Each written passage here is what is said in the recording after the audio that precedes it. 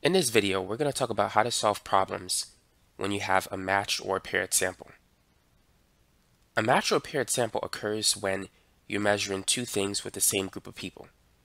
In this case, it could be the before and after weight of a weight loss program, which is the problem that we're about to do. So let's get right into it. A study was conducted to determine the effectiveness of a weight loss program. The table below shows the before and after weights of 10 subjects in the program. Is this program effective for reducing weight? Well, let's find out using a 5% significance level. So the first thing we need to do is calculate the differences in the before and after values. So let's add a new column called XD. Now, X sub D is the difference for each subject. So it's going to be the after weight minus the before weight. So for the first example, for subject 1, his weight after the program is 169 pounds. We're going to use the unit pounds because I forgot to put it in there. And his before weight is 185 pounds. So 169 minus 185, that gives us negative 16 pounds, which is a reduction. So that's a good sign. So let's put these values here. First one is negative 16. And then we're going to repeat the process. So 187 minus 192, that's a difference of 5. And then 193 minus 206, that's a drop of 13. 177 to 176, that's a decrease of 1. 194 minus 225 is negative 31. Now going from 168 to 171, that is an increase of 3. So the person didn't lose weight, he actually gained weight there. 228 minus 256, that's negative 28. And then 217 minus 239 is negative 22. 204 minus 199, that is an increase of 5. So the program didn't benefit that person. And then 195 minus 218 is negative 23. Now, we also need to write the null hypothesis and the alternative hypothesis. So let's go ahead and do that. What would you say would be the null hypothesis and the alternative hypothesis? Now think about why this study is being conducted. It's to see if this weight loss program is effective at reducing weight. So we want to see if the mean difference is less than 0 or negative. Because if it's less than 0 or negative, that means that the program is effective for decreasing weight. So the null hypothesis has to be the reverse statement. The mean difference has to be equal to or greater than 0. So now that we have our null and alternative hypotheses, we can move on to the next thing. That is, we need to calculate the mean or the sample mean of the differences, which is x bar and the subscript d for difference. So we're going to take the average of these numbers. So we're going to add up those 10 numbers.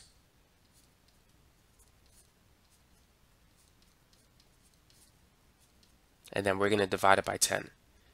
So the last two are 5 and 23. Negative 23.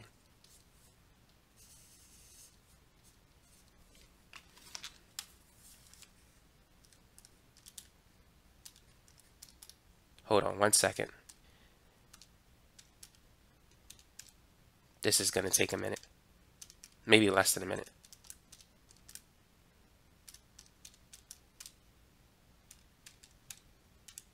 So the sample mean that I got for the differences is negative 13.1. Now the next thing we need to do is calculate the standard deviation for those differences. So let's go ahead and do that. So there's two simple ways in which you can do this. The first way is to use the formula. So it's going to be the square root. We're going to take each difference, the first one being negative 16, and we're going to subtract it by the mean difference. So that's negative 13.1 squared. So the next one is going to be negative 5 minus negative 13.1 squared. Now, whenever you have two negative signs, you can make it positive. So you need to repeat this process until you get to the last one, which is going to be negative 23. And instead of minus negative 13.1, we can write plus 13.1 squared. And because we're dealing with the sample standard deviation, this is going to be divided by n minus 1 as opposed to n. So this is going to be 10 minus 1. So you should get, if you do it correctly, 13.025. And that is a terrible looking 2. Let's do that again. Now, you're probably wondering, is there a simpler way to calculate the standard deviation? And there is. If you have Excel, you can easily do it. So I'm going to take a minute and show you how to calculate the standard deviation using Excel. So now, using Excel, let's type in our data. So the first number we have for the differences is negative 16, and then was negative 5, negative 13, negative 1, and so forth.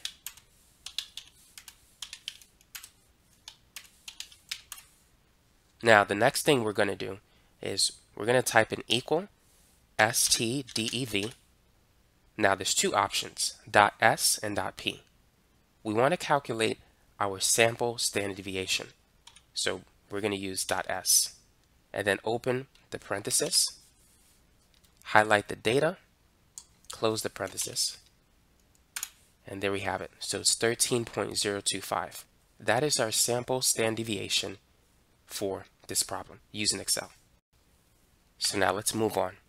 Now that we have the sample standard deviation and the sample mean for the differences, we need to get our critical t-value. Now, notice that for the alternative hypothesis, the mean difference is less than 0. So we're going to use a left tail t-test.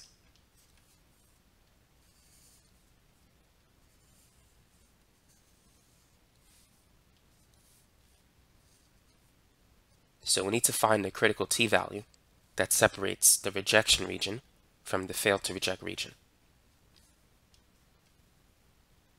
Alpha is 5% or 0.05. The degrees of freedom is going to be n minus 1, and n is 10, so 10 minus 1 is 9. So our t-value will have 9 degrees of freedom with an alpha value of 0.05. So let's go to the student's t-distribution table to get the answer we're looking for.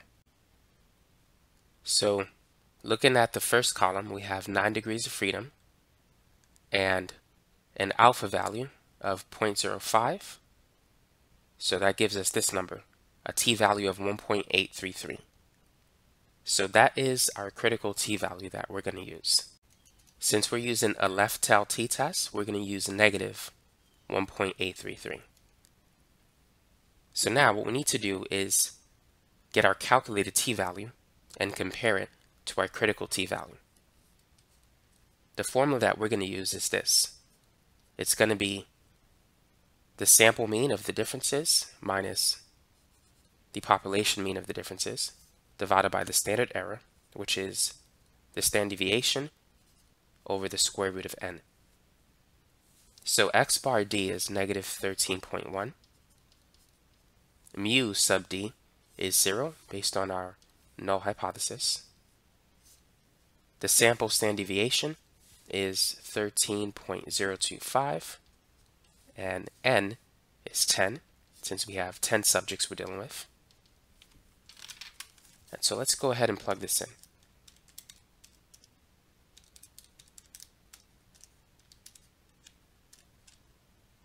So you should get negative 3.18. So this critical t-value, or rather, this calculated t-value, is much less than our critical t-value of negative 1.83. So as we could see, it's located in the rejection region, which means we need to reject the null hypothesis in favor of the alternative hypothesis. So we could say that there is sufficient evidence that this weight loss program is effective in reducing weight. Now the next thing we need to do is construct the confidence interval. So let's go ahead and do that.